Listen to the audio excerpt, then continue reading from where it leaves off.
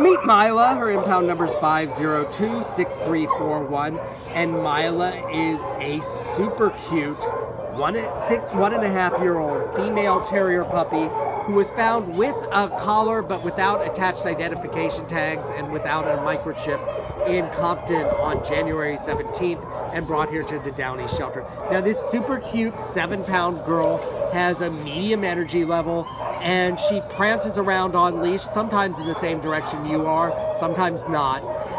She could use a little bit of training. Now, she's got a really interesting personality. She wants to be in your lap, but she's a little bit cranky at times, and so we just think that she needs a little bit of work on socialization. There may be something where she's a little bit more trusting of women than men. She may have been abused at some point. So right now we'd like to see her in an adult household.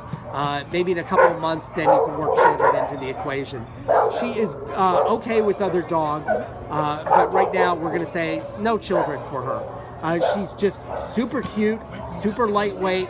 She's going to make an outstanding lap dog and maybe even a purse dog for an individual or family in an adult home in any living situation whatsoever. This is Mila. She's available for adoption starting on January 25th from your good friends at the Downey Shelter.